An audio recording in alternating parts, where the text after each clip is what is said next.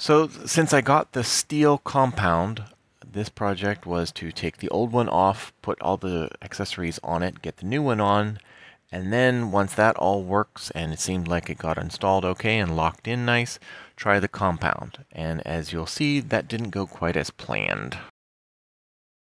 Well, good news, bad news. Good news is this fit on there, and I was able to get this off with the little slanted pins. All the stuff went back in. It seems snug in this direction, so I got the movable gib set right, so that part's good. I still have to figure out about putting, I have a replacement oil button. It's not called an oil button, but I have one of those coming. It should be here Tuesday. This is Sunday. So then I can measure and drill and put that in there, so that way it will be able to oil this screw that goes in there. One thing, and I have to measure it to see, I suspect that this is just slightly thicker than this. I have to measure it to confirm, but because of that, this is clamped down tight and up against the bottom of the tool post, but it still slides in and out, which is not going to work. I mean, obviously the solution is I could take this piece and carefully clean off, or sand, grind, whatever, some of that thinner, and then that should hold, because ideally you want it such that there's a slight gap between the top of this piece, the T-nut, and the bottom of this piece, the quick change tool post. That way, that's what pulls this together and locks it in. If the T-nut is too tall, it locks in but can still slide because there's nothing holding it. So. And then since my initial thought was I need to take some metal off there, well, maybe I'll see if I can get the milling attachment to work. And I got all the pieces in, got all the stuff sorted, and then got in and got that all running and got it all attached and tried to find where all the parts were. And then I'm looking and looking and looking, and I don't have any of the milling bits or milling type stuff that I would need to actually get that to work. So those little round pieces went in, but I don't have anything that goes in and cut. The ever fun things of new stuff and not 100% sure how to use it, and not sure if I even have all the parts.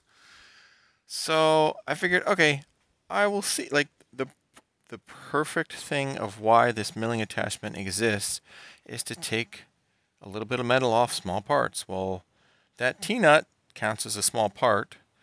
I managed to get the compound off. I did find another one of those little slanted pins in the box of stuff that I wasn't sure what it came from. That came from the milling attachment, so I put that back in and added a drop of oil on both of those so that the stiction will keep the pins in. I managed to get the milling attachment on, and I think it's square because this is right at 90. So 90 matches there. And I found a bunch of little spacer blocks that I'm guessing was to be used for this because it has the little marks like would go in here. So I managed to get that jammed in, and that worked. And that, I think, it's fairly tight. Well, I can't find out, but we would see if that's tight enough to hold that in place. Then I managed to use these things that I got. This was a 3D printed part that goes down in like that to carefully hold the gears, such that you can use this that I got to loosen the chuck. And I managed to take that off, and I managed to put this piece in that the milling attachments go into. This is tightened in. That's all snug between here and here. And I have the right Allen wrench to go in there. And then there's this little hole in the front. I'm fairly certain that's what these little things go in for, even if they don't want to come out of the box. I'm fairly certain that's what these go in for, and then you would put the appropriate size cutter or whatnot in that you're using, and that's where I started to run into not having the stuff.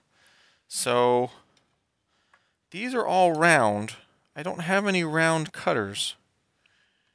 And I know they would sell high-speed steel round stock that you could make cutters on, and I have the cutter grinder, which theoretically I could make a custom end on if I had that working yet, and if the first operation for the lathe was not supposed to be to make a new pulley so I can get that to work. So theoretically, if I had high-speed steel round stock, I could make something like that. If I had a regular grinder, I could make something like that. I don't have one of those yet because I haven't needed it. So the only thing I have is this little cutter, which is square stock, and it doesn't really fit. And I don't think you're supposed to put, I mean, maybe you're supposed to put square stock in there, but for some reason, round holes doesn't seem to think that you're supposed to put square stock in there. But even if you are, I'm fairly certain that neither of the, well, maybe that one, but just if you're just going like this on it, but I'm sure none of the cutters that I have currently, I don't believe are the shape that you would put in here to face off, because I don't have any end mills or those sorts of things. So yeah, I think I'm stuck for now. So I will go back and I will figure it out. If there's, look, see if there's YouTube things or other things, or what kind of cutters you put into this thing for doing the milling part. Because I got, like I said, I got this in.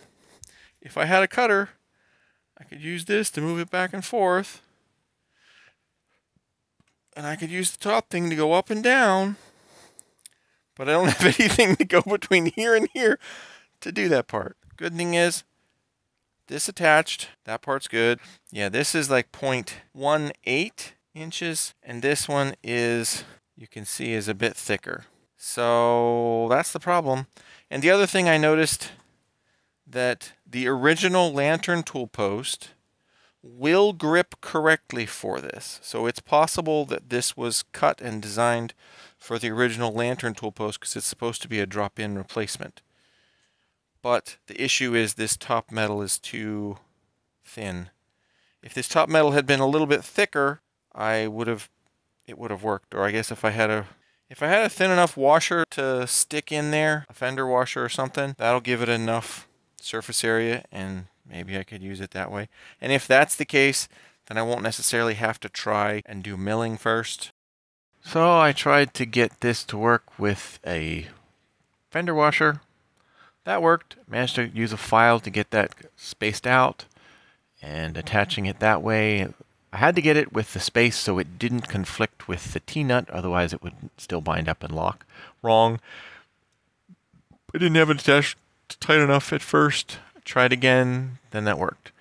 And then I actually did a test. I did a test and made chips. This was very cool.